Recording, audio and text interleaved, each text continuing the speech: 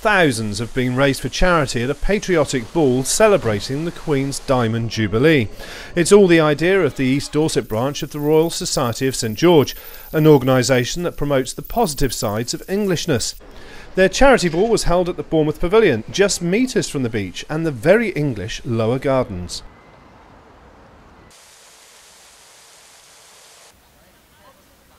Food was followed by a charity auction, which in turn saw Francesca Lech lead a medley of British music.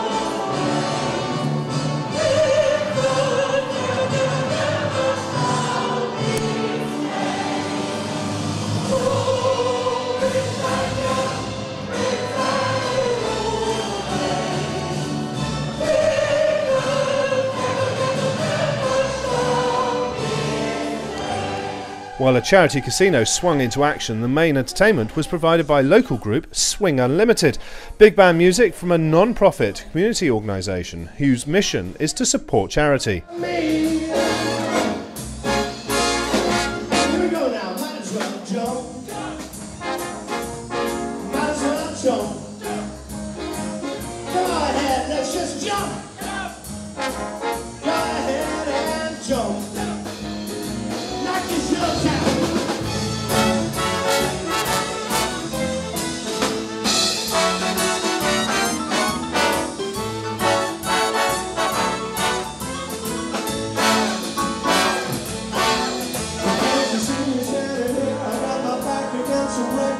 The Royal Society of St George was incorporated by Royal Charter in 1963, although the East Dorset branch is brand new. Royal St George is the patron of the Queen, so we did this today to celebrate her Diamond Jubilee. We basically have three objectives. Firstly is to celebrate English history, heritage and values.